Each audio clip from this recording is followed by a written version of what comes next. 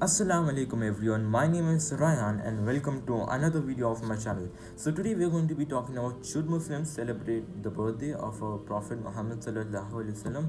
So there may be some Muslims telling you that this is an innovation or bidah and we should not celebrate this, while there may be some other Muslims telling you that we should do it to get closer to the Prophet Sallallahu.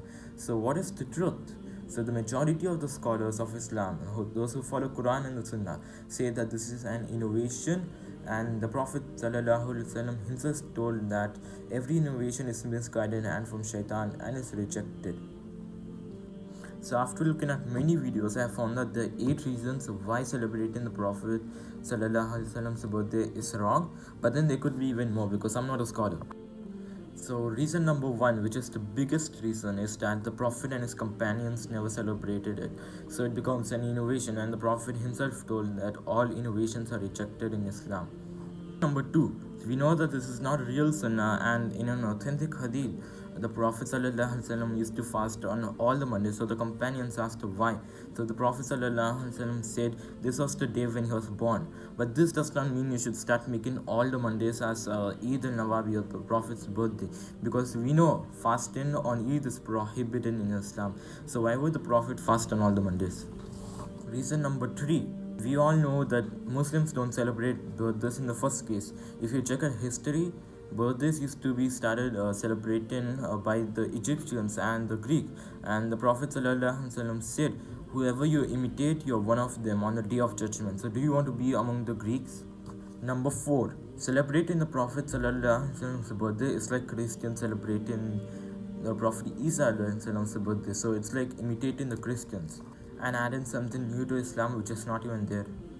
Number 5, the Prophet ﷺ's companion who loved him more than we could ever do, they never celebrated the birthday of the Prophet ﷺ. Didn't they love him more than us? And then 6, nowhere in the Quran does it say to celebrate the Prophet's birthday. It says in the Quran to celebrate Fitr and Adha, but nowhere does it say to celebrate the Prophet's birthday. Number 7, it is widely believed that the Prophet ﷺ passed away on the same day he was born. So if you are celebrating his birthday, it's actually celebrating his death.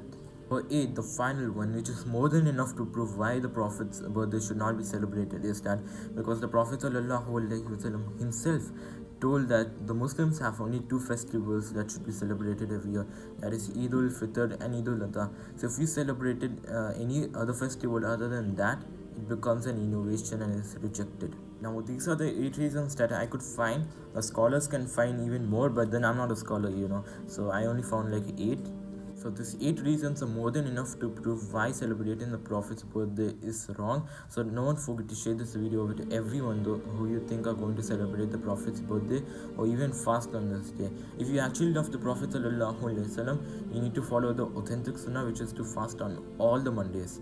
Now if you don't want to share this video, I'll try my best to put everything what I have said in the description below, so you can copy paste it to others. Now don't forget to like and subscribe, as only this way this video can be recommended to more people. And that's it. Yeah, assalamu alaikum.